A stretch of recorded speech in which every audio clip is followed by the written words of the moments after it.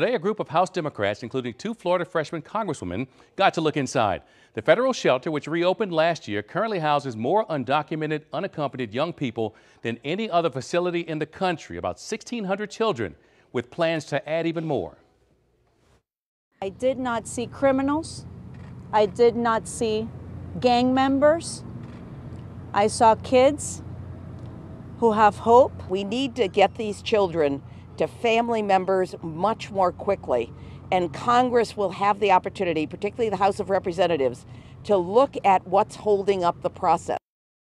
Migrant children who illegally cross into the U.S. must be sent to a government shelter where they stay until they can be reunited with relatives while awaiting court hearings. The Trump administration reportedly is working on new regulations that it says would terminate and replace that rule. Live in studio, Ron Burke, WPBF 25 News.